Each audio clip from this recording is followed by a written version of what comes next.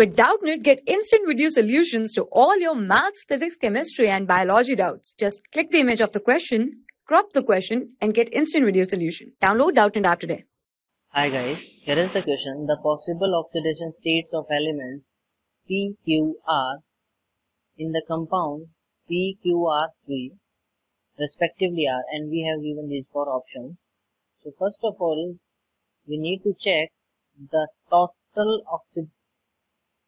positive or negative charge, or total charge on the compound PRQ3, as it is shown that there is no charge present on this compound, so the net charge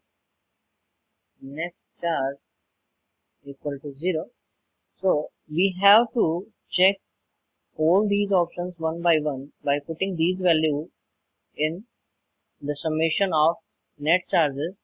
So for the first option, if we put in the first option +2 oxidation state will be of P, and +5 R will have +5 oxidation state, and -2 oxidation state will be on Q. So the net summation of these charges will be 0. Okay, so in this one we will let us calculate the net charge.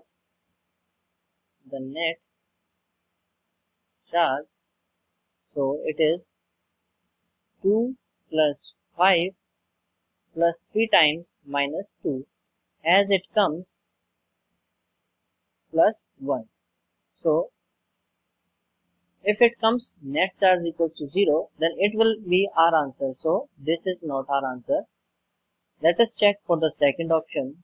In this case of second one, net charge is equals to 1 for the oxidation state of P, +1 for R, and +3 into -2 for Q.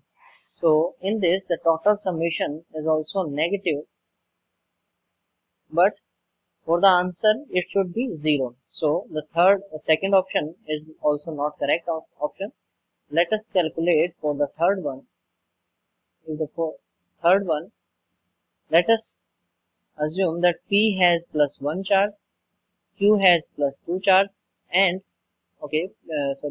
P has +1 charge, R has +2 charge, and Q has -1 charge.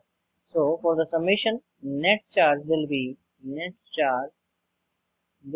equal to 1 plus 2 plus 3 times -1.